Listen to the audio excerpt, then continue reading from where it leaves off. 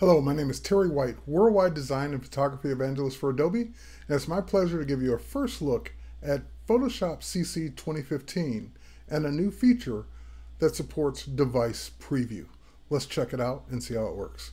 So here I am in a multiple artboard layout where I've got different layouts of this app or web page, whatever it may be for iPhone and different size iPhone screens and iPad screens. And of course, while this all looks good in Photoshop on my nice big display on my desktop, I really would like to see what these designs would look like on the actual devices.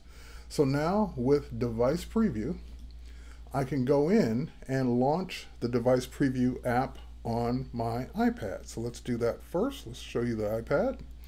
And now that I'm in the iPad, there's my device preview app in the lower right hand corner. I'm just going to go ahead and tap. And as you can see, it loaded what was showing here in Photoshop. If we go back to Photoshop, it shows that I'm connected. If we go back to the iPad, we can see that we're looking at the iPad. Now, of course, I can pinch, I can zoom, I can move around on the iPad and see which layout, see whichever layout I want.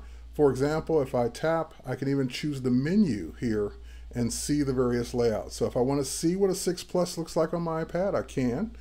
It will load that layout from Photoshop and show it to me. I can zoom down to 100% and see that this is the layout that someone would see on an iPhone. But of course, I'm on an iPad, so let's see what the iPad looks like. I have the, notice it's highlighting for me the various sizes that would work best on my device. So even though I can see the other sizes or other layouts, it's showing, hey, you're on a Retina device. Let's show you what Retina looks like for hiking.